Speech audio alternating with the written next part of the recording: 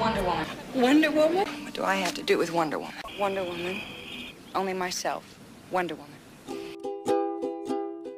Audrey Hepburn once said, "I believe in pink. I believe that laughing is the best calorie burner. I believe in kissing a lot. I believe in being strong when everything seems to be going wrong. I believe that happy girls are the prettiest girls. I believe that tomorrow is another day, and I believe in miracles."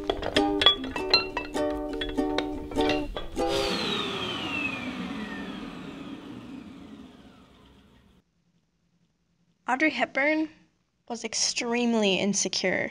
Camera rolling, sound rolling, and action. On set of Breakfast at Tiffany's, she would ask for reassurance after every take that she was doing her job well and people liked what she was doing. Was that okay? Was that good enough? I just want to know what you're thinking. She would look in the mirror and not understand why people saw her as beautiful. She was the daughter of a baron, lived through the Nazi occupation of the Netherlands, and studied to be a ballerina. Audrey Hepburn suffered from 2 miscarriages before her only son, Sean, was born.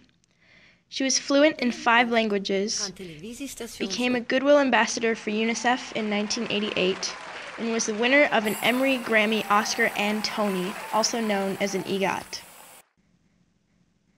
In 2012, I decided to donate my hair because I wanted to be like Audrey Hepburn. My stylist had known her as the actress from that old movie Breakfast at Tiffany's, and asked if I wasn't sure that I wanted a more modern look.